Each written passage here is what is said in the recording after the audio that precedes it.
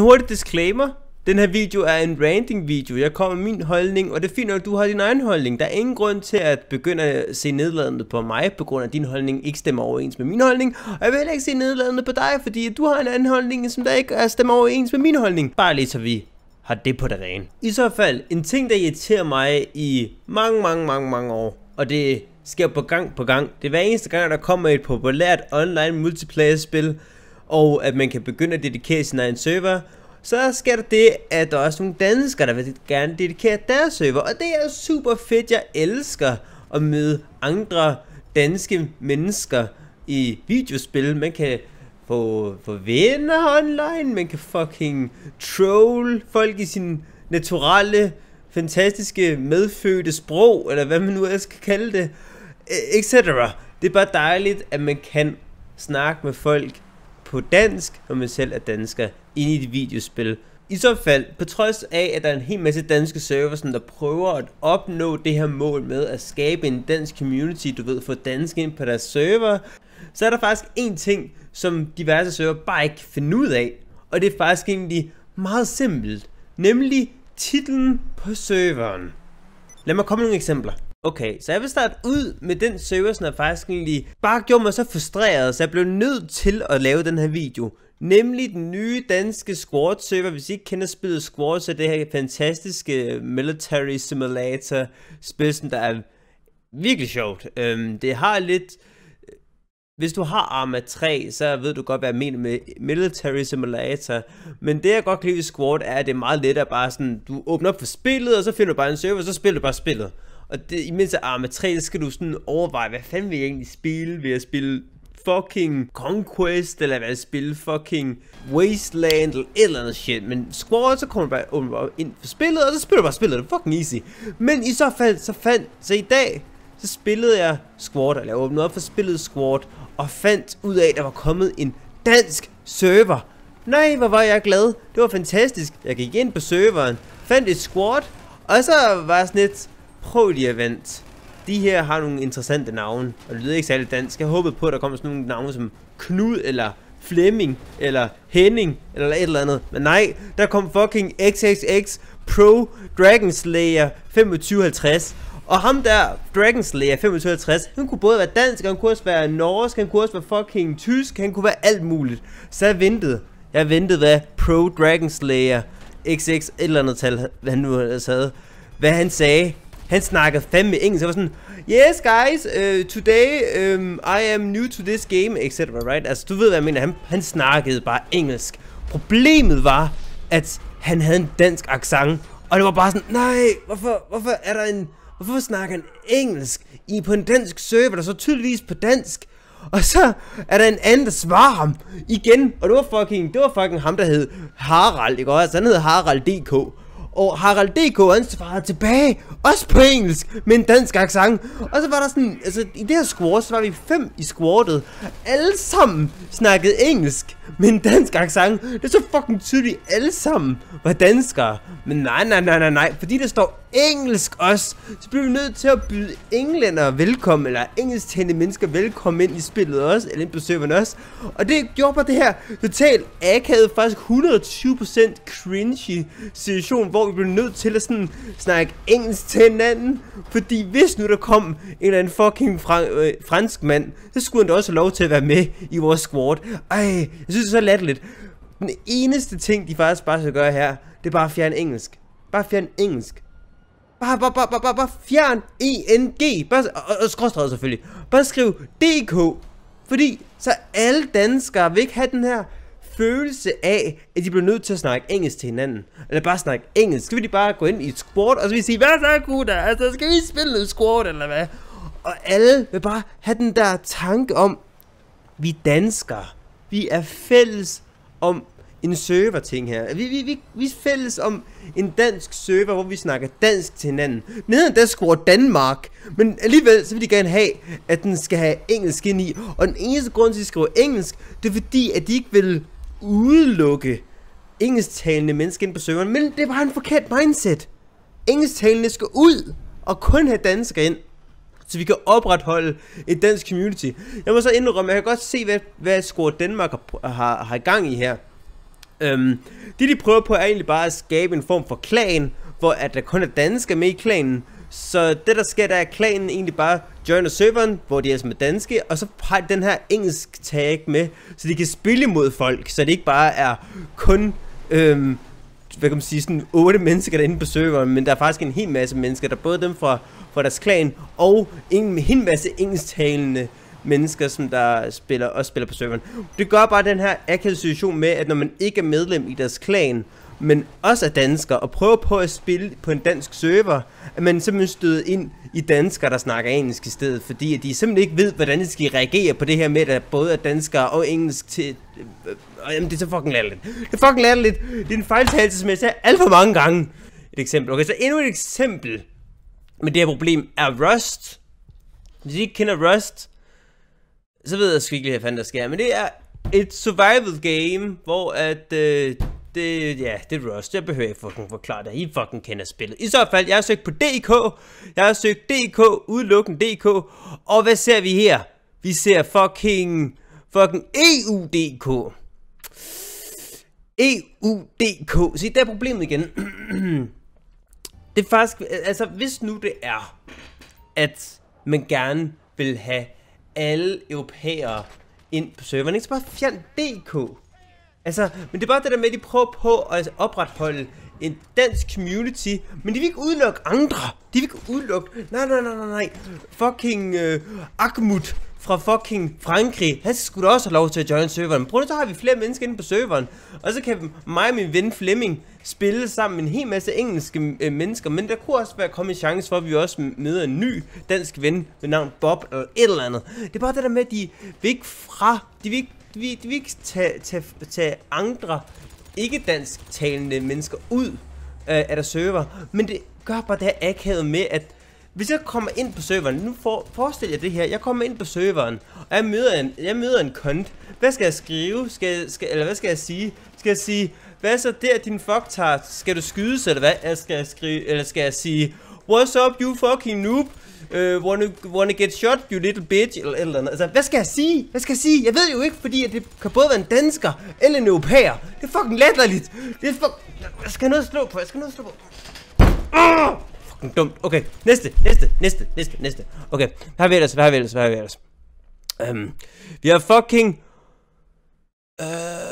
har fucking DK-friendly server.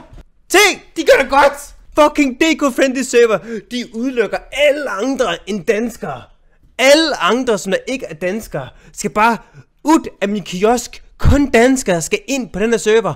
Og hvad er resultatet? Flere mennesker spiller ind på serveren, fordi at alle danskere tænker, prøv lige at vente. Når jeg møder en fuck, så er det en dansker 120%. Det er ikke en fucking fransk mand eller et eller andet pis. Det er en dansker. Jeg skal ind på den danske server. Fuck det der fucking blandet shit med europæer og Danmark. Derfor spiller folk, er der flere der fucking spiller ind på DK-friendly Rust. Sig det bare. Gå ind på DK-friendly Rust. Fuck den der. Så hvis du går ind på den her, er det ikke sådan en her side, hvor man kan dislike andre server? Der er nogle hjemmesider, hvor du sådan kan dislike folks server, hvor man kan skrive nederen, og man kun vote op. Nederen. Nå, men så lad være med at vote den. Altså, stem på DK-friendly server, og lad være med at stemme på den der server, fordi den should pick, vi skal have den her oppe i toppen, ikke den her oppe i toppen, okay? Det er bare lige, okay, lad os komme videre. EUDK airdrop, PvP airdrop, kids vote.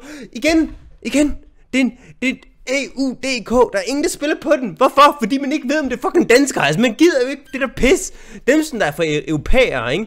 De vil fucking gå ind på en server, hvor der bare står EU. De vil ikke have, at der skulle være en ikke ligestillet fucking DK og europæer. De vil bare sige, hvis der er nogen, der går efter en EU, altså en europæisk server, så går de efter en fucking europæisk server. De vil sgu da ikke gå ind i en fucking europæisk blandet med DK server. Det giver jo ingen fucking mening. Kan I ikke selv se det? Det giver jo... fuck dude. Fuck. Hvorfor er folk stumme i den her verden? Hvorfor er folk så stumme? Altså helt seriøst. Det er fucking simpelt. Hvis du gerne vil lave en fucking dansk server, så bare kald den DK. Hvis du gerne vil kalde den for... Hvis du gerne vil lave en europæisk server, så kald den fucking EU. Du kan ikke fucking blande det sammen, bro. Det er ikke noget, der gider en blandet server. Det er ikke det, man går efter. Man går efter en dansk server, en europæisk server. Hvis du er en fransk mand, så kan det være, at du går efter en fucking fransk server. Det er ikke svært. Det er virkelig ikke svært at forstå. Det er fucking easy. Okay, hvad ser vi her? Gamers Guild. DK EU. Den er 12. Hold nu kæft, dude. Det er rimelig crazy, du har 12 spillere, men det er fandme også heldigt. Det er det fucking all-time top spiller account på den her server. Sig det bare. Og DK Looney's Rust server. Jeg kan ikke fortælle, hvorfor at den er måske lige startet, men det kunne være, at den er lige startet, ikke også? Legepladsen hedder den der legeplads, men selvfølgelig EU skal der også have lov til at komme ind. Hvor er det dumt. Hvor er det dumt, dude. Okay, videre. Der er en Rust server, som jeg gerne vil vise jer, fordi den gør det rigtigt. Den kalder den sig selv for dansk. Prøv at se her. Hvis du går ind her og søger på dansk, så skriver den, det danske rige. Så kører vi fandme, gutter. Det her er dansk. Det er Danmark. Og den har 26 spiller inde. Hvis jeg lige hurtigt... hvad gør jeg nu forkert? Så inde på det danske rige, ikke? Så lad os se her. Max Connect, hvad det er for noget? Det er også med... Max Connect the previous days. Så er det sidste måned, det her. Okay, så det sidste måned, det er den grå, og den blå, det er den nye. Det er den her måned. Fint. Så det vi kan se her, er hvor mange der fucking spiller på de her fucking server, hvor at folk med sikkerhed ved, at de fucking kommer ind på en dansk server. Det er det, som der er ideen her. Det er, at folk de fucking... Og til den er endda ny, den her DK Friendly Rust. Den er endda en ny server, ser ud. Så den ikke har været en måned gammel, eller hvad? What the fuck? Så det er fandme meget godt, de har fået så mange spillere. Holy shit, dude. Det er ret flot. Men i så fald, I kan se her, folk de kommer ind, fordi de ved med sikkerhed, at når de ser en fucking fuck, så skal de skrige dansk til ham. De skal fucking sige, knip dig selv i røven, ikke? De skal ikke sige, fuck yourself in the ass, eller spørge sådan først, are you the English, ikke? Og så skal de, og hvis de så svarer, så kan du bagefter begynde at disse dem. Det er bare besværligt. Det er bare besværligt. Det skal være lige til. Det skal bare være, hvor man siger, fuck dig selv i røven. Og det skal ikke være sådan noget med, er du dansk eller engelsk? Og så hvor det efter de svarer engelsk, altså bagefter siger det så, fuck yourself in your ass. Altså det fungerer jo bare ikke sådan, vel? Altså, okay, næste. Counter-Strike Go, get it! Oh my god! Counter-Strike Go forstår, hvordan fuck man laver danske server business. Så er der så en, der så har fuldstændig fucket sig selv i røven, men alligevel klarer det meget godt, hvilket irriterer mig rigtig meget. Men helt generelt ser det ud, som om de fucking ved, hvad fuck der sker her. Den allermest spillede danske CSGO server, står der bare DK, der står bare DK, bare helt generelt de danske server, som er i top, står der bare DK på. Super flot, super nice, godt gået. Endelig nogen, der kan finde ud af det. Og så skulle jeg bare spille CSGO, fordi at tydeligvis kan danskere finde ud af at lave danske CSGO-server. Så er det selvfølgelig dem der, hvor der står DK EU. Og det, som jeg har sagt før, det er så obvious. Der er ingen, der gider spille på en blandet server. Hvem gider at spille på en DK EU-server? Ingen. Du ser her, der er fucking 2, og det er ejeren og hans bedste ven. Og hans bedste ven gider ikke engang være inde på server. Han er bare sådan helt, Bob, kan vi ikke snart spille Minecraft igen? Det gider jeg bare slet ikke. Men ejeren vil bare spille på serveren, fordi at måske der er en, der kommer ind og joiner eller noget. Det er bare så fucking obvious. Det fungerer ikke. Fucking dumt. Hvad for en spiller der ellers? Ark. Okay. Der er ingen danske server. What the fuck skal der her? Der er en, der hedder EU. Der er en dansk server. Bitpower.dk. Nej, der er der sgu da en. Dansk Community PvPX i alt DK. Igen. DK. Og det fungerer bare. Det der. Bare skriv DK. Og så kommer der de her DK. Skråstreg ing. En spiller. Oh my god, dude. Wow, flot. Good job. DK EU, den er allerede gået død. Ham, som der køber betalt for serveren, han venter egentlig bare på, at hans subscription løber ud på, han gider ikke bare betale for det mere. Så er der... Nej! What? Men fuck gider spille på en europæisk blandet med dansk server? Det giver jo ingen mening. Er de fuldstændig dumme? Det undrer mig ikke, at der fucking, ude af de 37, vi går, så er der 3 af dem, som der er danskere, og resten, de fucking franskmænd, eller nordmænd, eller et eller andet pis, ikke? Altså, det fungerer slet ikke, det der. Det er fucking dumt. Det er bare så dumt. Det er dumt. Det virker ikke, det der. Okay. En Minecraft server med 201 spillere. Der står ikke noget EU-pis der. Der står bare dansk. DK står der. Hvad siger du så? MineLive.dk. Der står sgu ikke .dk/EU. Det der, det fungerer bare. Sådan Mine Life. I viser, hvordan man fucking laver danske Minecraft server åbenbart. Altså, vi vil altså en gang. Den crafting.dk. Igen, Denmark crafting.dk. Ikke sådan noget med Denmark i Europe crafting.dk EU. Altså, det, I kan ikke selv se, det ikke fungerer, mand. For guds skyld. Bare fucking ændre jeres navn på jeres server. Det kan ikke være svært. Det kan ikke være svært. Okay, helt generelt står alt bare på DK, og der står ikke noget EU-pis, hvilket er super nice. Jeres mod. Okay. Endnu flere super gode eksempler her. 55 spillere spiller inde på Starfox-serveren. DK. Hvad der står her? DK. Hvor er EU? Det er der slet ikke. Det er bare DK. Det fungerer det der. Det fungerer. Bare skriv DK. Og alle ved, hvad fuck de kommer ind til. Det kan ikke være svært. Det kan simpelthen ikke være svært. Lad os finde et sted, hvor der står et eller andet med fucking EU. DK EU. Findes slet ikke. Jo, der! Der er ikke nogen, der spiller på den heller. Så no shit, right? Okay. 7 Days to Die. Jeg vidste slet ikke engang, om folk de spillede deres spil. Men der er bare danske server i 7 Days to Die. Og lad os finde ud af, hvilken server der har. Okay. Så den mest spillede danske 7 Days to Die server hedder også bare DK. Når man kommer ind i fucking spillet, så står der bare DK. Du ved, det er en dansk server. Og derfor går du ind på den, hvis du søger en dansk server. Du kommer ikke til at fucking og bøvle rundt med en eller anden fucking russer. Eller noget som helst, på grund af, at det er bare en dansk server. Er det ikke smart? Se, så er der en, der hedder DK EU. Og det er kun admin, der spiller på den. Den eneste, der spiller på serveren, det er ejeren af serveren. Der er ikke nogen andre, der gider at spille på den. Det er sindssygt smart. Jamen det er simpelthen, det er legendarisk, hvor smart det er. Det synes jeg virkelig, det er. Så lige til at slutte af med, så vil jeg bare bede jer, alle jer, der ejer en server, hvor der står DK EU, fucking find ud af, om det er europæere, I går efter, eller om det er danskere, I går efter. Jeg synes efterhånden, at det er ret tydeligt, at hvis der bare står DK, så har du en langt større chance for, at der kommer flere spillere ind. Fordi de danskere, der søger en dansk server, vil gå ind i de server, hvor der står DK på. Og dem, som der fucking, de er europæere, som går efter en europæisk server, vil ikke gå ind i en DK EU server. De vil gå ind i de server, hvor der står E-fucking-U.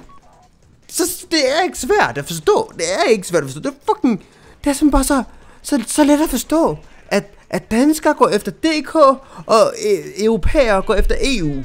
Og der er ikke nogen, der går efter DK EU. Der er ingen, der går efter det pis. Altså, så er du en eller anden fucking dansker, der er blandet med fucking afrikansk sæd eller et eller andet.